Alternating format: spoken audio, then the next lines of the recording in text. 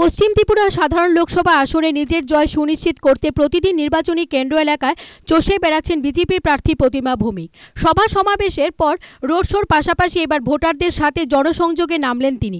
শনিবার রাজধানীর ক্যান্টনমেন্ট এলাকায় দলীয় অনুগামীদের নিয়ে ভোটারদের দরবারে হাজির হলেন শ্রীমতী ভৌমিক।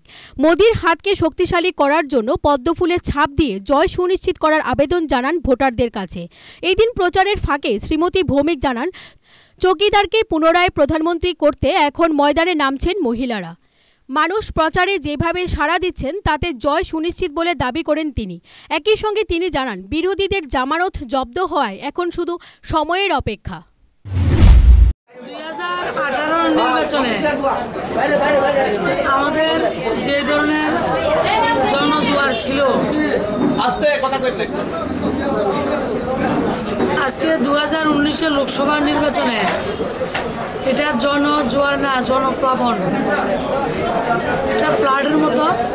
আর বিশেষ করে যারা মায়েরা বোনেরা, যদি 3 জন লোক থাকে 1:2, মহিলারা এত উদ্যোগে উদ্যোগে ওনারা নেমেছেন মোদিজিকে, চৌকিদারকে আবার প্রধানমন্ত্রী করতে লাগে।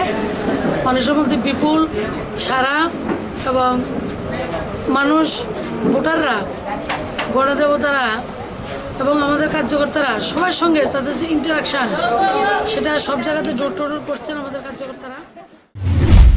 Bureau report, search India, TNN।